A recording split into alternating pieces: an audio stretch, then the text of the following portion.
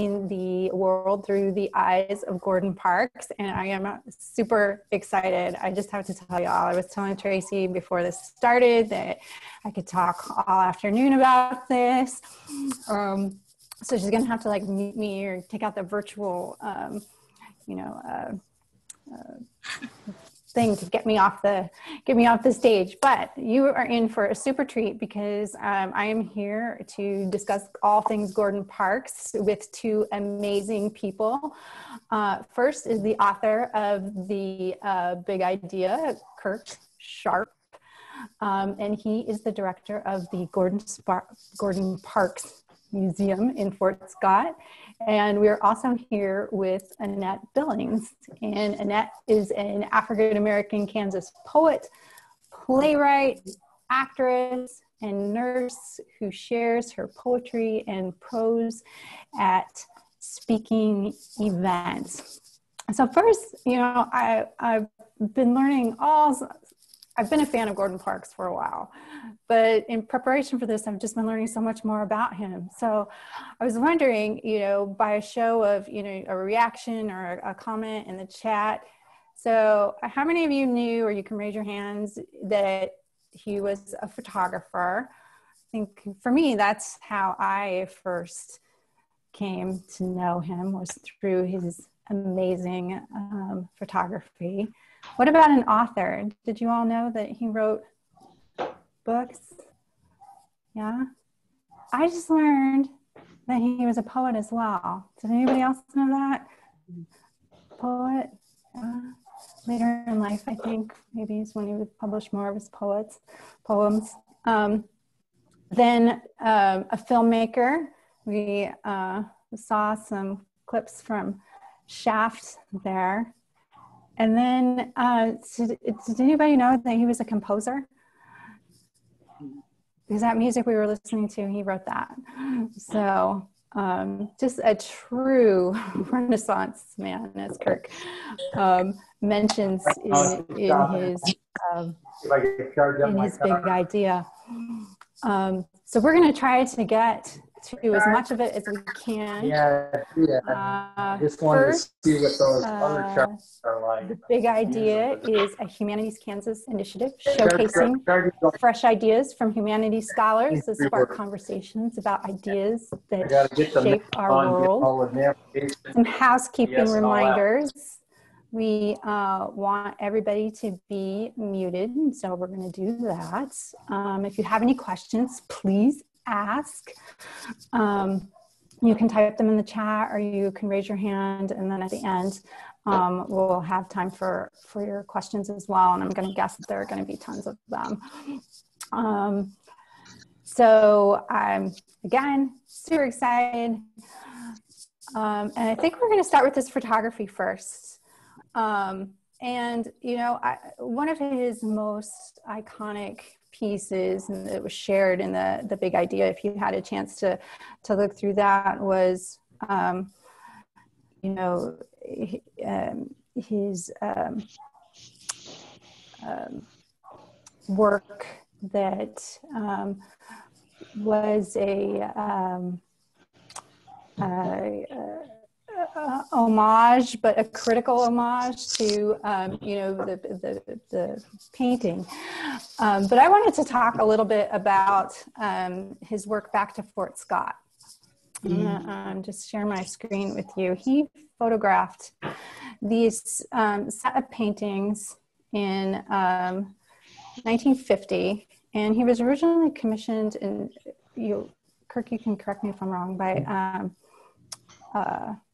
Life magazine, I believe, to go back to Fort Scott and to search out his classmates from the segregated school that he, junior high, that he graduated from.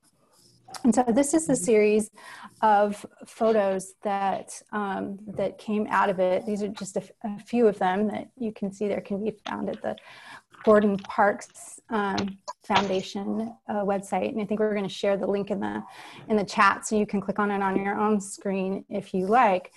But I wanted to look at these photos, you know, from kind of a historical view and see what they tell us about, you know, race relations, especially during this time of segregation, right? Because this is pre-Brown, this is, you know, pre-Montgomery bus boycott. So, Annette, Kirk, what do you think Parks was trying to convey through this series with his quote unquote weapon of choice? I think the year was 1950, or in the 1950s that he did that series of photographs. And I think that he was concerned with representing the everydayness, the day-to-day struggles and triumphs and concerns and challenges of African-American people in Fort Scott, in the state, in the world at that time.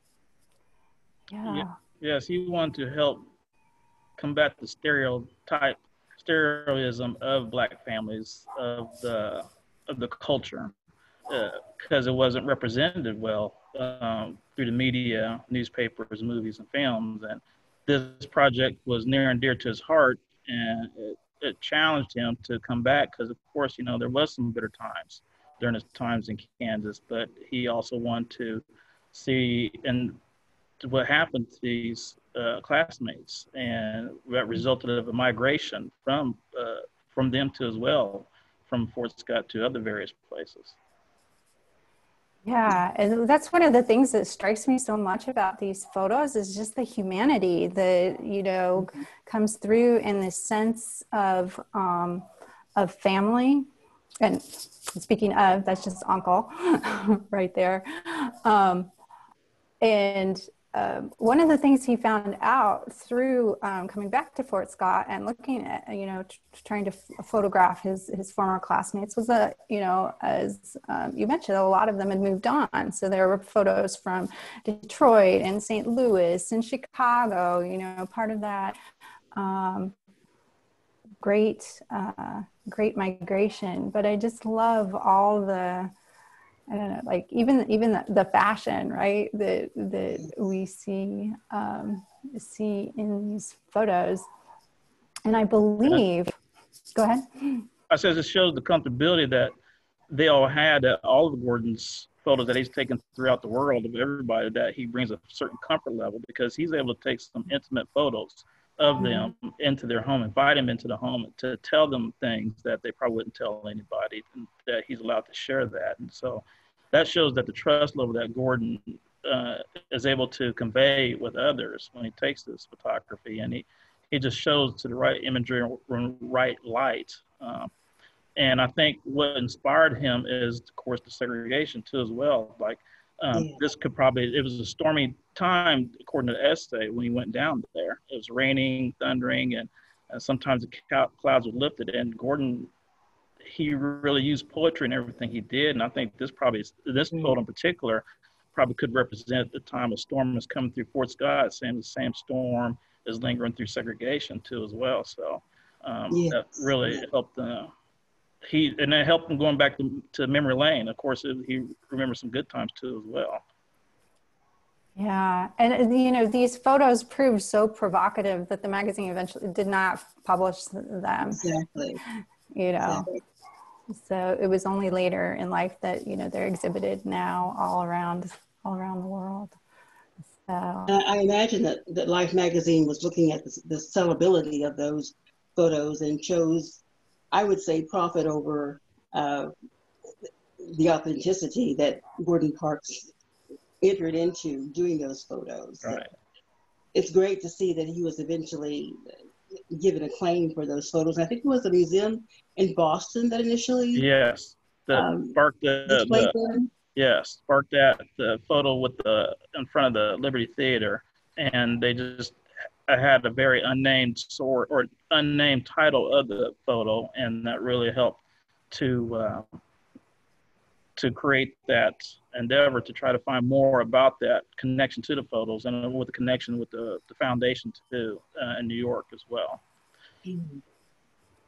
Yeah. And during that time, Gordon went, that photo you had before with the pool hall, he went down certain places in town that he remembered. I remember he said he started out going to the east side of Fort Scott versus the west side, and kind of saved the west side for last, because that was meant more to him, west side, because he lived more on the west side. But this is one of the corridors from the pool hall on First Street, and he mentions how some of the same regulars he remembers in Fort Scott, for instance, the gentleman with the greyhound dog is Ed Parks, cousin to Gordon Parks, and the gentleman beside him, his name's Otto. I think the last name Baker or Motley, can't remember, but he recognizes him in his essay about one of the regulars in Fort Scott. Maybe it's probably is part of the buildings. He's just part of the community. And then, of course, the gentleman with the hat is Peaches Jenkins. He's the manager of the pool hall there too as well. So he had remembered those connections, and he wanted to take photos of those and show how the community strives the best they can during segregated times, and also how it is segregated, how they had to do their own restaurants and bars and stores, and they weren't allowed to go into the drugstore to eat and dine. They could purchase ice cream, but they had to eat outside, and that's one of the photos that showed, along with the photo with the theater, that blacks could go into the movie theater to pay the ticket, but they had to sit in the peanut section up in the balcony. So yes. Yeah. I like this one too, because it's almost like another version of American Gothic, right? Except it's not the pitchfork, it's the Bible that he's holding. So, I mean, all of his photos are just so expressive and tell such, such stories. He had another photo, not a part of this series, that was labeled his American Gothic in Washington, D.C. And it was actually a photo of the woman who cleaned the building where his organization was based out of. And he received a lot of flack for that photo, that American Gothic, because his supervisor thought that it indicted all of America. And he encouraged Gordon Parks to take other pictures of that particular woman besides just the one that symbolized American Gothic. So we see that theme throughout his work. Yeah, absolutely. Well, since we're on Fort Scott and stories, let's move to literature. And I want to start with Learning Tree, which is his semi-autobiographical novel that was published in 1963. So on the surface, this is kind of like, this is a coming of age story, right? It's about Parks. I mean, he's like 12, 13. And it's set in a small Kansas town. In what way is this story unique to kind of the genre of the coming of age story, especially for, this time period, 1963. Now we're post-Brown, we're post-Montgomery boycott, and the other thing that really struck me about The Learning Tree as I was reading it was that Parks had also photographed some other really famous authors, Richard Wright among them. And so, how is this story, even though it was still set in the 20s, resonates today? What are some of the themes that you see? Well, you can see a lot of it. It resonated then in '63 as much as it resonating now in 2020. It's a lot of a story about a young man growing up in segregation, poverty, and segregation, and dealing with a lot of things: love, social injustice, racism, fighting, education, just a whole various things. But to me, the film shows again that there wasn't very much good representation of Black families and Black cultures through the films and movies. And Gordon used the learning tree from a perspective that showed honest truth and dignity, that showed them in a better light, showed them that they're not just maids or the family maids or butlers, and they have pivotal roles, they have pivotal lives, and everything's impacted. The social justice just resonates throughout the whole film with the racism and discrimination and the police brutality from the sheriff in the film and the book too as well. It's just very echoes to the same things that's happening today. And then it's a very important film. In 1989, the film itself was placed in the Library of Congress and the National Film Register of Classic Films. And that just shows you, if you look at this film now and read the book now, it's just, you're seeing the same thing happening now, but just at a different generation. Yeah. And the thought of the central character in The Learning Tree was a young Black boy just trying to find himself and to grow into himself. But every moment of every day and night, he was at risk of being harmed, misjudged, mistreated just because he was a Black boy. And even it also touched on the hazards of being a young Black female in The Learning Tree, where his very good friend, and I can't recall her name in the movie. It's right on the tip of my tongue, but the fact that she was assaulted by one of her classmates or one of her associates, and the kinds of things that she had to deal with as a young Black girl. So, I agree, Kirk. I think the movie is every bit as relevant today as it was those years ago. And I liked too that they showed a very intact family, a mother, a father, and loving siblings, and that the central character mostly wanted to do the right thing. Right. And that was made, doing the right thing, living the right life was made particularly difficult for him because of the color of his skin. Yeah. Family is definitely a central theme in the book, and showing the town, as he remembered it, warts and all. And you have, the incarceration also of the young Black man who was part of the main character's circle, and how that, sending him away to juvenile detention, and how that just affected him for the worse, right?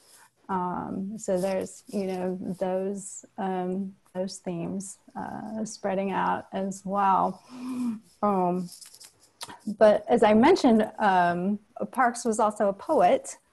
And if you all have never heard Annette read, you are in for a treat. I asked her to pick a couple of Parks poems to read for us, and we can talk about it afterwards. But I'm just gonna turn it over and be quiet, because you'll all love it.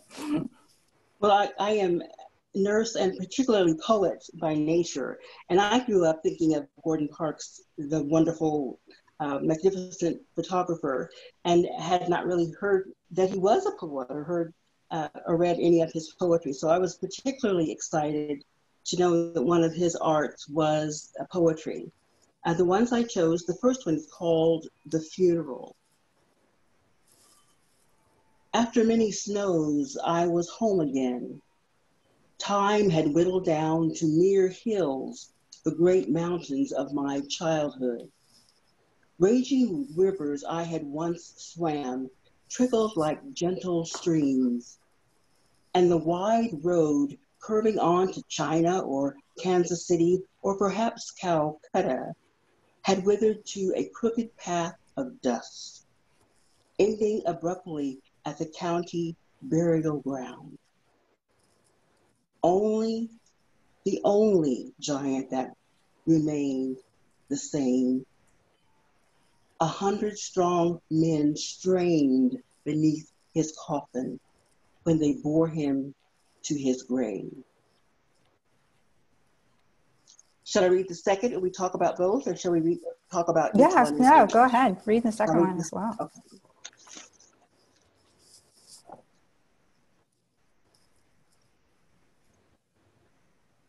Despite the turmoil, anguish, and despair disrupting the planet we inherited, there is something good I choose to sing about. That something lies within us, patiently waiting, beneath us, above us, and around us. It's a peaceful message yearning to fill us, our places of murderous anger and hatred to flourish forever. Hope is a song I have chosen to sing, a deathless song flowing steadily beside my faith. Whenever the fist of doubt knocks at my door, it is powerfully turned away by my hopeful singing.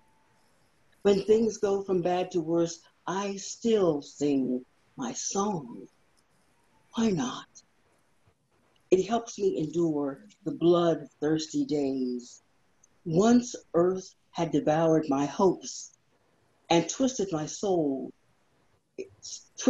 my twisted soul slid toward hell. Fate came racing from another direction. Pinned to it was a belt of sun with new instructions. These, it said, are for you. Suddenly fear was gone. I made peace with the mean roads I'd walked. My jackals could now lie down in truce. From that day on, I began singing the song called Hope. I still sing it loud above the waves, fire, darkness, and mud. Wow.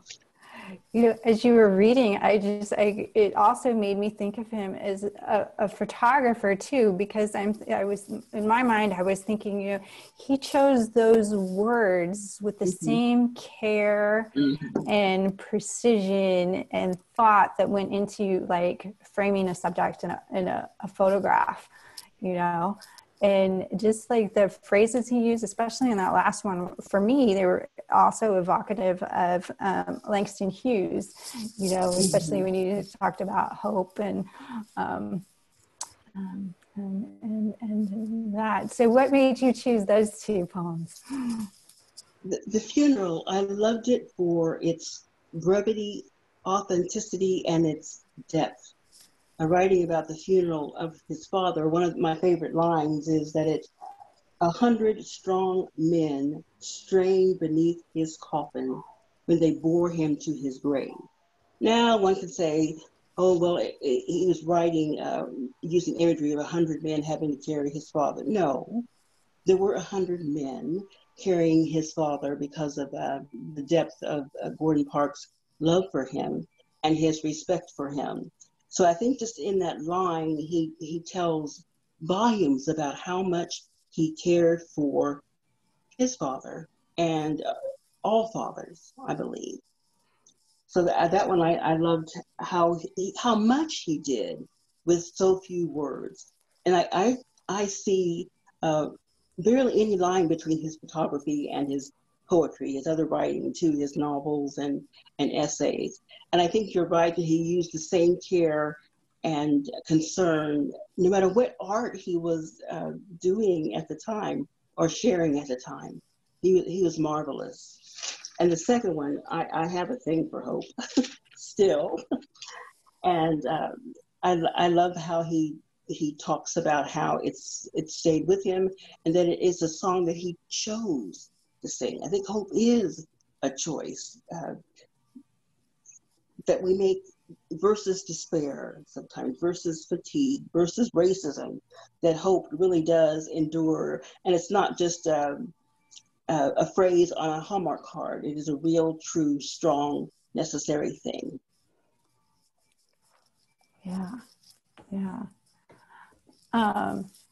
yeah, it's just, you know, like I said at the beginning, I'm just so in awe that he is just so good at so many things. You know, I put in the chat the book that I was reading that includes the poem, The Funeral. And as I was reading it, I was just like, oh my gosh, this man is just so talented. And, you know, most of it self-taught or just, you know, God-given talent. You know? A lot of both. It's just talent and self-taught and driven and determination. And I think he's just one of those people you just don't see in a lifetime, maybe once, and he's it. And that it's just incredible what he can achieve.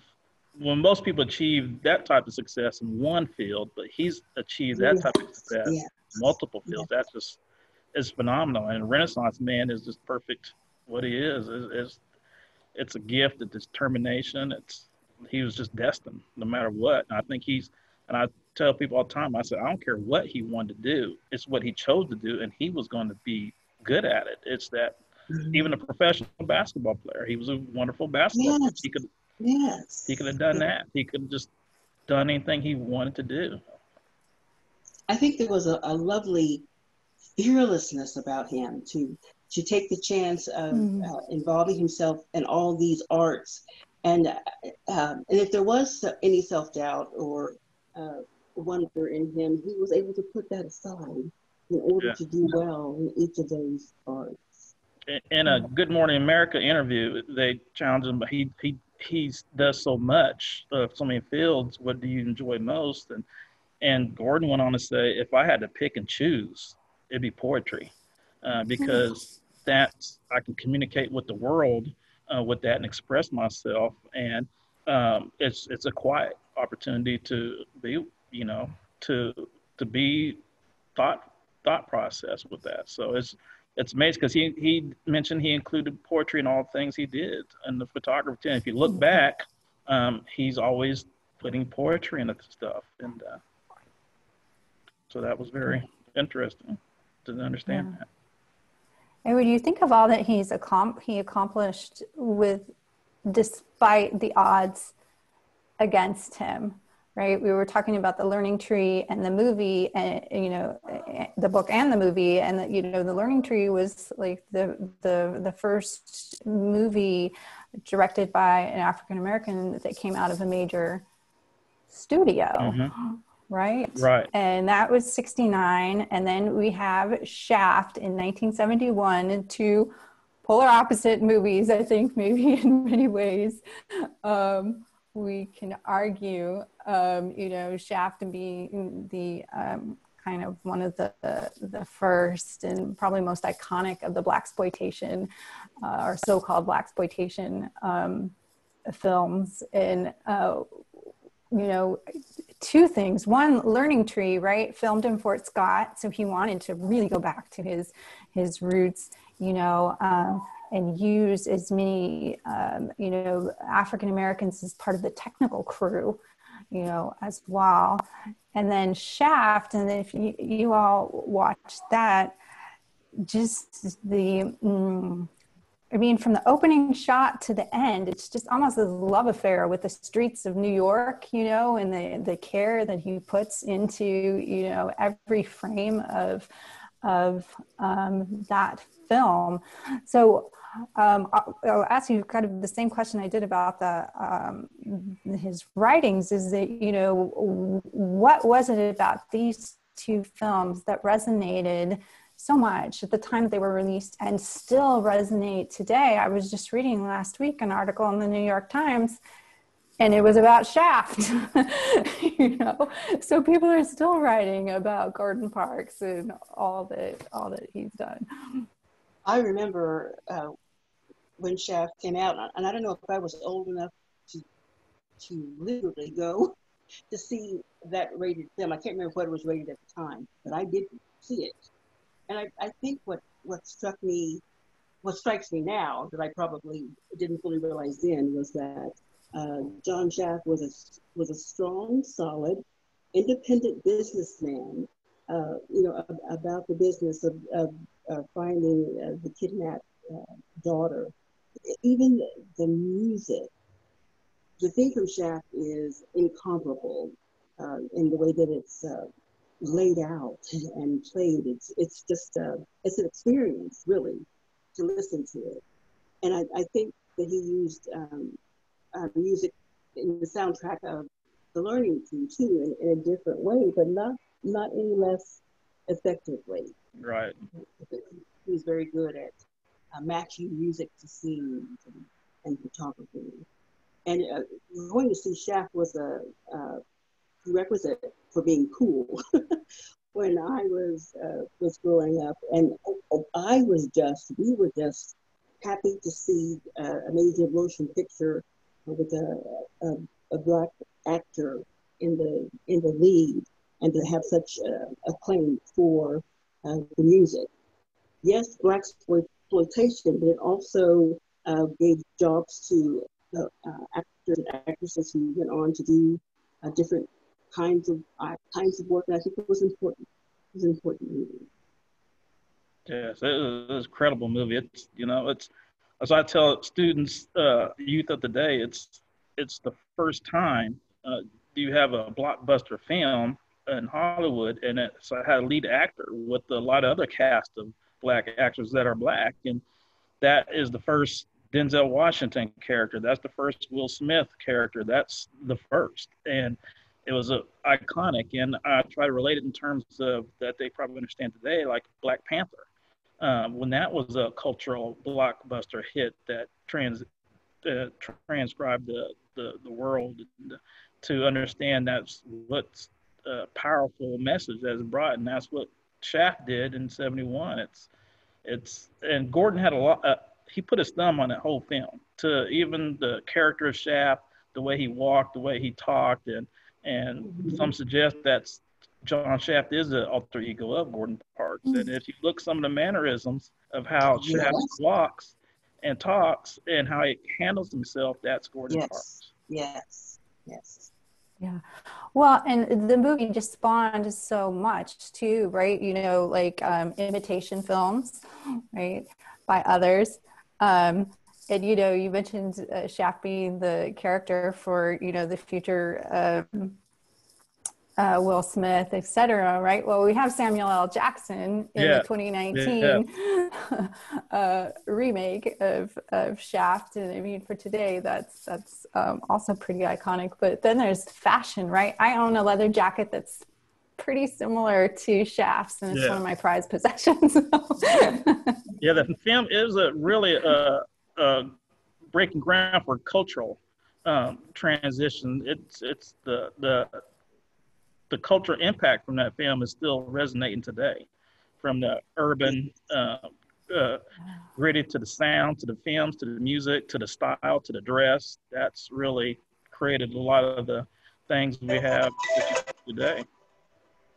And of course, I think Gordon realized he didn't set out to make the very first film that helped spark off the black exploitation films, but that's what it did. And other movie studios saw that and said, why can't we do that? We need to do that. And then it's a copycat industry, and they tried to do that, but that's not what Gordon set out to do. Right. Yeah, definitely. I think it was a good example of showing African Americans and the entire country, yes, we can do it all. Compose, write, act, direct. We can do it all and do it well. There was a source. I think that the movie was a great source of pride, and was a jumping off place for many other works, many other films. Yeah, because you didn't have, and this is the '70s. Growing up, and I grew up in the '70s, you never saw black actors or cast or that many. If you did, you're going to get glued to that TV and you're going to watch it. You're going to see that film, and you have pride and you see that. Yeah. Well, and I was looking for a copy of the movie so I could watch it. And what I came across was the Shaft TV series, the Shaft comic books, that's when I saw there was a remake with Samuel L. Jackson. So yeah, I just spawned this, in entire industry. I also want to turn to just briefly to pay homage to, you know, his well-roundedness. We talked a little bit about how he composed the music for The Learning Tree and then Shaft's Big Score and some other movies, but he also composed music for a ballet about Martin Luther King Jr. that aired on PBS in the 1990s. And I believe it was for those compositions that he won an Emmy Award. So and you can find actually that ballet and that score on YouTube. That's how I found it. But, you know, just like, know if you want to speak to, you know, his music, Kirk or Annette. I just think how remarkable it was that that a great artist was paying homage to a great leader, and how Martin Luther King's life presented such fertile ground for Gordon Parks to plant his music and the movement of the ballet.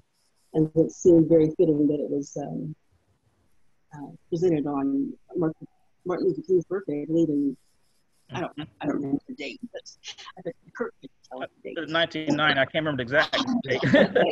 Yeah. So yeah, it was just a wonderful work, and that he used movement. He just did it all painting, novelist. So I think he needed to live as long as he did in order to do all the things that he did. Mm-hmm. And had he lived longer, we would have had more to speak about on his path. Yeah, he was asked why he chose the classic ballet for tribute to Martin. He responded by basically simply saying that Martin Luther King deserves to be in the classics, and that's how he thought about that. And of course, Gordon enjoyed ballet too as well, and so that's why he wanted to make that tribute to Martin Luther King, because he was a follower of Martin Luther King. He believed the legacy that he left was to instill in all of us to keep the faith, keep hope within ourselves, and believe in each other, and keep marching on and keep fighting for freedom, social justice, and equality for everybody. And he felt like Martin Luther King was extremely brave to do what he did, because it's tough to walk peacefully in a peaceful protest, and you know you're going to get beat down and not strike, and that's bravery. And some probably felt that was not, but Gordon, of course, you know, that's one of the toughest, bravest things you can do. And Gordon mentioned he don't even think he can do that, but he really truly followed Martin Luther King and had great respect for him. You know, Kirk, as you were talking, it occurred to me, you know, we think a lot about like Parks as, you know, this great artist, and of course he was, but he was also a historian, right? Yeah. With not just this ballet and a tribute to Martin Luther King Jr., but through his photographs, through the movies, through the books, you know, he really drew on like not just his own personal history, but the history of African Americans in this country and how that shaped their lives, you know, throughout, you know, the periods that he. Yeah, and he started that with Richard Wright's book, 12 Million Black Voices, and that really sparked him to read a lot more, to learn more about the history and stuff. So, and you're right, I think he was possibly, you know, a true historian in that aspect, to read and learn and know why things have happened, and to help be that voice and be that champion. Yeah. So we have a question in the chat, and I'll encourage everybody else to put their questions in the chat. We're going to move on to their questions in a second. But did he choreograph the ballet as well? Do you know? That I don't know. That I'm not sure of. That's an interesting question, though. Yeah. I don't know either. Well, Kirk, since we have you here, and since people may not know about your awesome museum, so can you tell us about the Gordon Parks Museum at Fort Scott? How did it come to be? I know you have so many wonderful artifacts in there. If you can just like highlight that. And then what we all really want to know is, are you currently open? Yes, we're currently open. Of course, we're asking folks to call ahead with the uncertainty of everything. Everybody has to wear a mask. once they're here into the museum. And we're on the campus of Fort Scott Community College in Fort Scott, Kansas. And we started in 2004 with a steering committee to establish a celebration in Gordon Park's name. And it came to be a very success, and we won that celebration in hopes that Gordon would attend, and he did attend that celebration, kind of a reunion of certain aspects with the Learning Tree film cast and crew and members, and Gordon was moved by that, and he donated to us 30 of his iconic gallery prints for us to help display for our diversity center that we established then. And then from then on, we were able to get his personal items, memorabilia, awards, medals, suits, clothes, some furniture. We also have replica furniture of his piano, replica furniture of his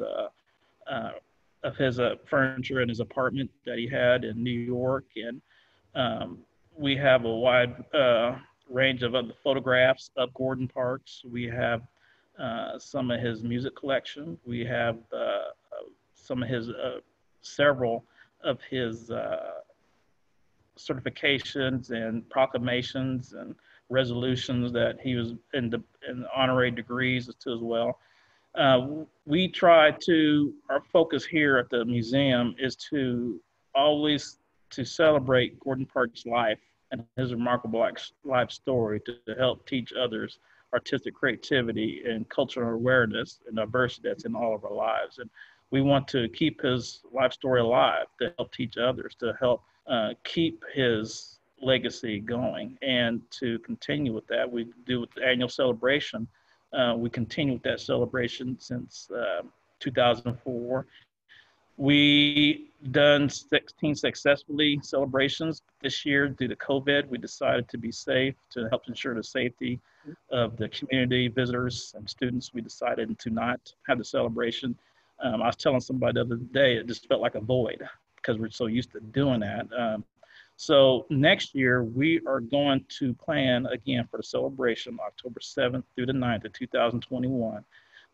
Hopefully in person, but if not, we're going to make some adjustments, have backup plans. We're going to be really better prepared for any pandemic that might be still out. Hopefully not. Hopefully we get through all this.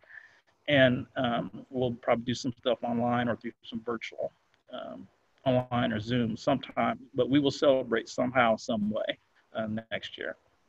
You all sponsor a photography competition as well. Is that a yearly thing? Or? Yeah, and we just got through doing one, our photo contest.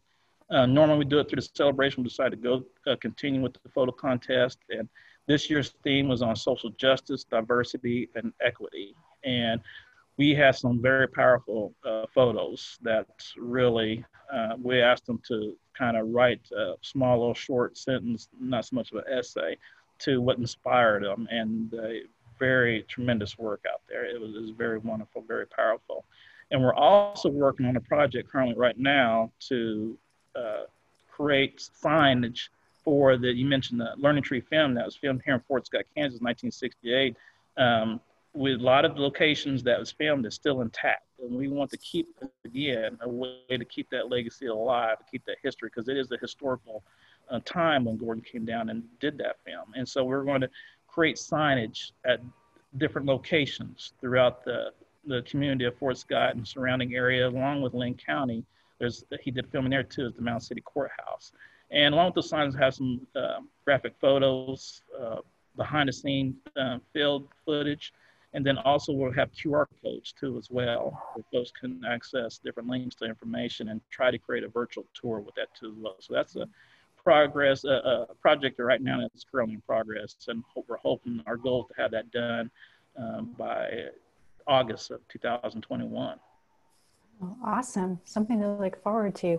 And those photos from the competition for this year, they're on your website, correct? They're currently on our website and our Facebook page too as well. And we extended the display. We have it on exhibit. It was scheduled to be on exhibit from November 2nd to the 13th, but we went ahead and extended that exhibit to the end of next week.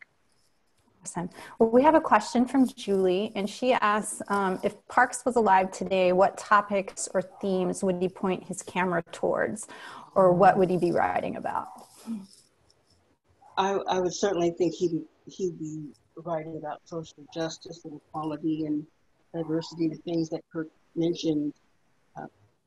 I think freedom, courage, and certainly hope, creating hope, holding on to hope, using hope. I think he would be, I think he'd be able to share a lot with his work these days.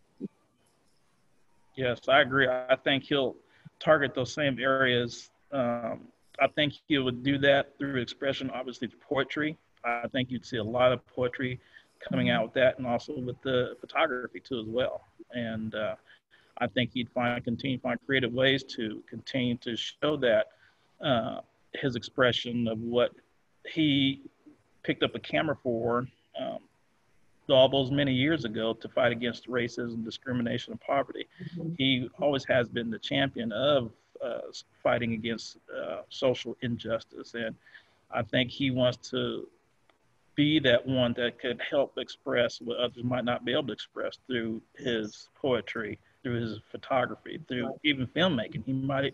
I could see him probably doing some short films that's very popular now, trending today.